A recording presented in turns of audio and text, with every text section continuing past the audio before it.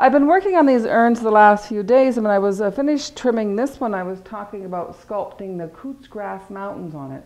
I don't know what I was talking about. These are the Sweetgrass Hills. We're going to glaze the urn in Cootsgrass glaze, and the range is the Sweetgrass Hills.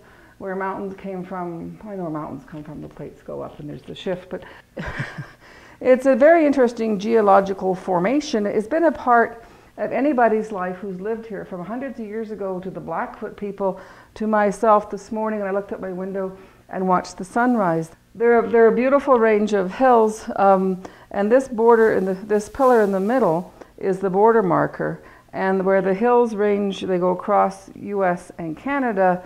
The border marker marks the boundary between the two countries of Canada and US, or Alberta and Montana.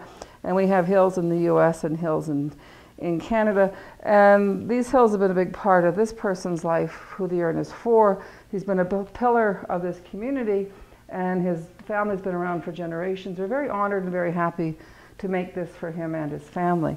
But anyway, after I'm finished messing with the urns, I'm going to throw some bowls. We have to get these urns through the kiln fairly quickly.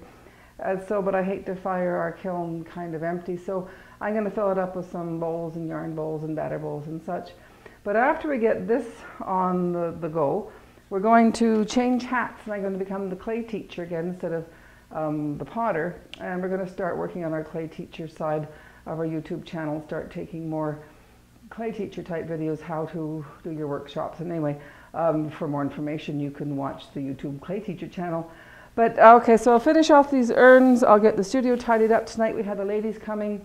Tomorrow we do the FCSS kids, and by the end of the day, it'll feel like a day.